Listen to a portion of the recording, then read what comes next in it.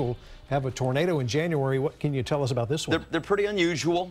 It was a weak one, but a tornado in the Austin metro area today. I guess we shouldn't be surprised with 80-degree weather. It's like spring out there. There it was. You're looking in Williamson County right there, the little town of Walburg, right in the middle of your screen, and that's what the radar looked like as that storm moved through. I say storm, it wasn't even really a thunderstorm. We're going to talk about how that tornado developed a little bit later on, but we want to give you some up-close perspective of that storm. KXAN's Alicia Enns is live right now in Walburg with a closer look at the damage it left behind.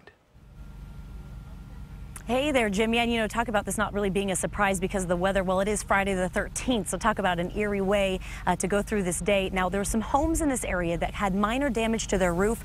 This, however, took the blunt of the hit. This is a piece of metal. Look how mangled it is. This is from CPI Products. This is a company and a business out here in Walburg.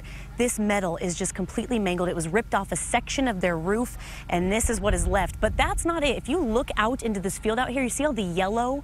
That is actually insulation from the roof as well. And let me tell you, it is stuck in the trees. It goes at least probably the length of 3 football fields out here. It goes all the way across this field, just to give you some idea of how widespread this area was hit by those strong winds. Workers here say they were just going about their business. When the wind started picking up, it started to rain really heavy, but then it stopped again, and that's when they realized what happened.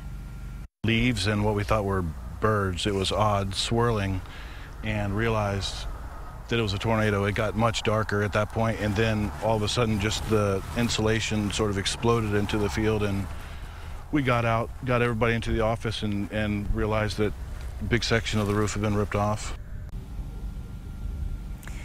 All right, now you see the people up there working on the roof, repairing it. They're hoping to get that done today. Luckily, everyone is okay. I think Jim mentioned that as well. Everyone is safe. They said, though, it lasted in all 10 to 15 seconds. Doesn't seem like a long time, but that's the amount of damage it can cause in just that short amount of time. And Jim, they're talking about cleaning up this roof just in time for the weekend. They don't want any rain soaking through into the business, and I don't blame them. I'll send it back to you. Yeah, thank you, Alicia, for that report. I think they'll be able to clean up this evening. Not much rain forecast this evening, and no more tornadoes up there, although we do have a threat of some severe weather coming this weekend. We'll talk more about that in a minute. This is what the radar looked like today, and I mentioned to you this was an unusual tornado.